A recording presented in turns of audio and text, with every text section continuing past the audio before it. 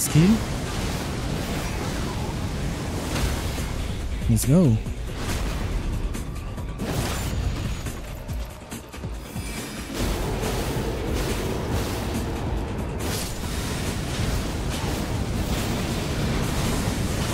Oh my god, this is beautiful. This is beautiful, baby. Oh, this is beautiful, baby. Hello everyone, I hope you're having a great day. In this video, I will show you how you can create the most effective and completely broken RELLANA'S Twin Blades build. This amazing weapon is currently the favorite light grazer of nearly every Elden Ring player due to its fantastic moveset and spectacular unique skill. However, I have observed a lot of players and content creators building this weapon without the proper optimization, but I don't blame them at all. I mean, look at the stupid scale values of this weapon. It scales C with everything. How can someone be sure of what to level up in order to make it truly powerful? But after thoroughly testing this weapon in multiple scenarios, I found that there are two ways of making it a complete monster. This is very important for you if you are planning to take this weapon into the latest part of the DLC, where the enemies are even more complicated to deal with. After playing a few hours with the RELLANA'S Twin Blades, I can tell you that it quickly became one of my favorite Elden Ring weapons too. First of all, I'm going to talk about the main features of the weapon, I will explain the details of the build, then we will test it against the most difficult bosses of the base game, and I will show you the easiest strategy to obtain this weapon as fast as possible. Finally, at the end of this video, I will show you the true potential of this weapon against a very powerful Shadow of the Erdtree boss fight. So without anything further to say, let's jump straight into it. If you don't want to farm runes or materials for your Elden Ring builds, MMOEXP is the best web service where you can easily acquire as much runes and items as you wish for the best price. Use my code CarlosN to get a 5% discount on your purchases. Thanks MMOEXP for sponsoring today's video. Okay guys, what we have here today is the first light grazer build of the channel, and what a fantastic weapon is featuring this one, guys. The RELLANA'S Twin Blades is a very similar weapon to the backhand blades, cause you will obtain only one weapon, but once you two-hand it, you will obtain another one for free. That unlocks a destructive power stance moveset that works with the R1 attacks, which is a lot better than the regular power stance moveset that works when wielding two weapons of the same type in both hands. What I like the most of this new moveset is the insane speed of certain combos when using specific attacks. The first one being the jump attack followed by a light attack, then the roll attack followed by a light attack. With these two combos we are dealing multiple hits in such a small amount of time, making of this weapon a perfect option to use with the successive attacks buffs. But definitely my favorite part of this new weapon is the incredible and extraordinary unique skill Moon and Fire Stance. This skill works very similar to the Sword of Night and Flame. If you hold the stance and then you follow up with a light attack,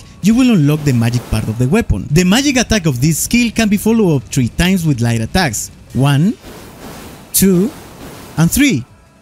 This attack is very useful against groups of enemies or targets that are weak to magic damage. And if we hold the stance and then we follow up with a heavy attack, we will unlock this fantastic Firestorm, baby, which is obviously my favorite attack of this weapon. Despite of how this attack looks, it is way more effective in bosses than against groups of enemies. I believe that it depends mostly on your playstyle, but the cool part is that we have both attacks available and we can choose the one that we like the most. And those are the main features of this weapon, guys. It has an incredible moveset, a fantastic unique skill, and is very easy to use as well. Now that we know each detail of this weapon, let's go to the equipment and the stats. We are going to be using the RELLANA'S Twin Blades on +10 and any skill we have available to cast our main buffs, and if you wish, as a secondary weapon, you can use the Sword of Night and Flame on +10. Now the main problem when building this weapon are the scale values. As you can see, this weapon scales C basically with everything, which makes very difficult to decide which stat to prioritize when using this weapon, and that will depend a lot on which type of damage we want to deal mostly. So in a nutshell, I can tell you that the stats we choose are going to affect dramatically the performance of this weapon. You know that you can use any armor set you like, but I am wearing the RELLANA'S armor set that, in the same way than the RELLANA'S Twin Blades, can only be obtained after defeating this boss. And I am using the Commoner's headband on its altered version merely for aesthetical reasons, but if you want, you can use the RELLANA'S helm perfectly fine. The most effective talismans we can choose for this build are the Ritual Sword Talisman, the Shard of Alexander, the Rodden Windsor Insignia,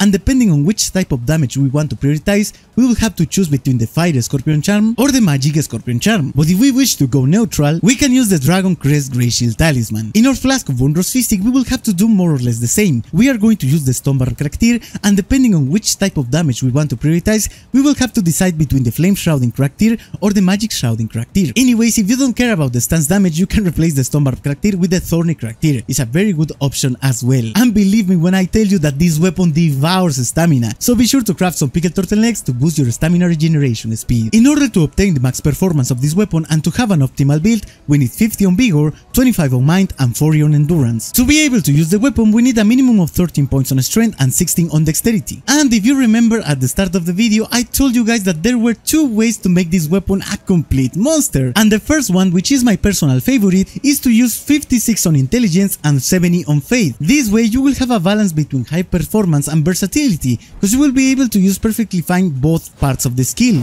the fire part and the magic version of the skill as well. And the other way to make this weapon broken is to sacrifice its versatility, which is something that I do not recommend. However, if you want to do it, this will be achieved by prioritizing one stat over the others, which means that if you truly love the fire attack and you don't care about the magic part of the weapon, you can level up intelligence only enough to be able to use the weapon and push faith all the way up to 99. The same principle applies if you love the magic part of the weapon and you don't care about the fire attack. But as I said before, I don't really like this strategy because you are sacrificing a very important part of this weapon, which is the versatility. And if we go back to the scale values of this weapon, everything scales on C, so not a single stat is worth to be pushed all the way up to 99. So as a person that likes to get the most out of each weapon, I strongly recommend you to use the build that I am using right now. And I am using my Scattered Blessing on the level 9, but you can push it all the way up to 20 to have the most optimal defense and attack values when playing the DLC. Now that we have completed and optimized our build, what do you say if we test the limits of this weapon?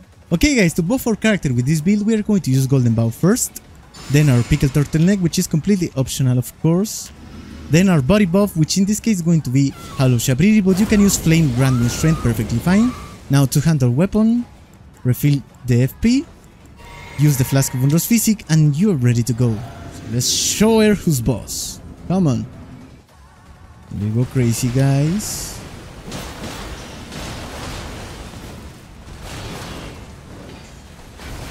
From the skill.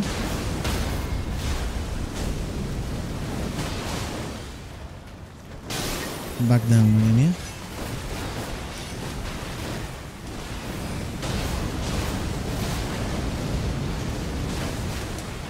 The skill.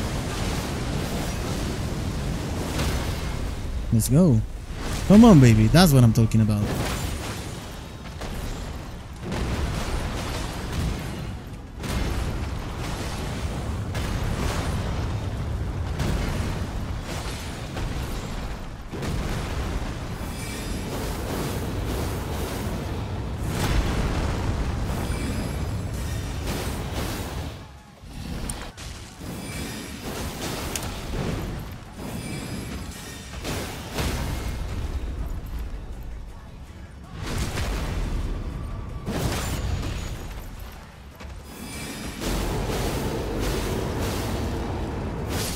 Let's go, baby. Oh my god. Here we go. Here we go. Come on. Here we go. Let's go, baby. Give it to me. Give it to me. Come on.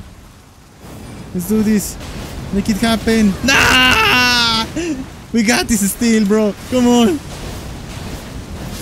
Let's go, baby. We got hit, guys, but yeah, I don't care. Let's go crazy, baby. Let's go crazy, baby. Let's go crazy, baby. Come on. Let's go crazy, baby. A great hit. Let's get this done, baby. Come on. We're going crazy, guys. Let's go.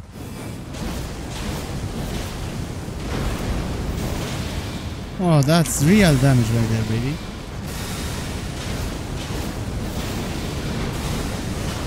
Oh my god, this is beautiful. This is beautiful, baby. Oh, this is beautiful, baby. Okay guys, now I am going to show you how you can easily defeat Rellana so you can obtain this weapon as fast as possible. We are going to be using the same stats of our previous Kung Fu build, but instead of using the dry leaf arts, we are going to be using 2 heavy large clubs on plus 25 with the Cracked Blade Ash of War and the heaviest armor or the best armor we have in our inventory with the Ritual Sword Talisman, the Millicent's Prosthesis, the Rodden Windsor Insignia and the Old Lord's Talisman. Iron of Flask of Wondrous Physic, the Stone Barb Cracktear and the Thorny Cracktear. With this quick build, we are going to be able to completely obliterate Rellana. And in this character, I have my Scattered Blessing on the level 5, so let's quickly begin with this. Okay guys, now we go crazy with her, basically. With some crazy attacks. We try to dodge as much as possible, but in our gaps, we just don't hesitate. We just go crazy. And we will endure a lot of attacks, so this is going to happen, and here's our chance to completely obliterate her. And she's done, guys. I'm pretty sure she's done now. Come on. Let's go. I'm telling you guys.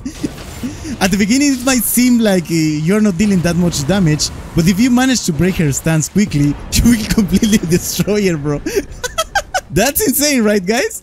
Well, Erdtree level 5, the previous Kung Fu build, and you will be able to destroy this girl in seconds. With that being said, you will be able to obtain RELLANA'S Quick Blade in such an easy way. Let's go, baby. Hey there, man. Hey there, man.